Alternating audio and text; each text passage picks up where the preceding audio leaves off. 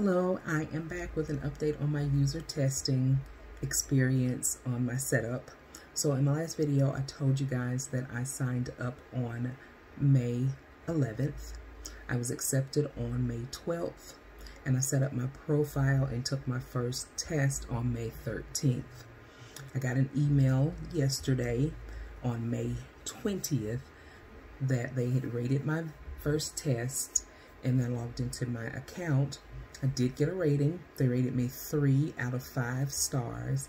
I think I should have gotten at least 4, but it's a start. It was my first test, and other tests became available, and the $10 for that test was deposited into my PayPal account.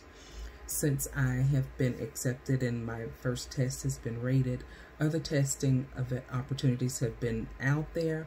I've taken the screeners for a couple of them, but I wasn't a match, so I wasn't able to do those tests.